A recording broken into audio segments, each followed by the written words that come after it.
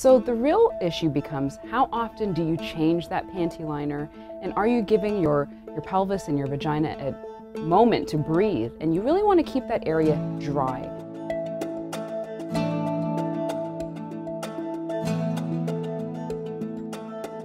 Panty liner usage. Is it safe to use every day? I have a lot of patients who come to me, and quite frequently they say, I wear a panty liner every day. Is that safe? It's not the fact that you wear a panty liner every day. There are some women who have heavier vaginal discharge, which is normal. There are women who have irregular spotting.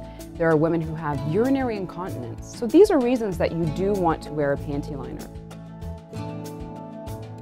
So the real issue becomes, how often do you change that panty liner, and are you giving your pelvis and your vagina a moment to breathe? And you really want to keep that area dry.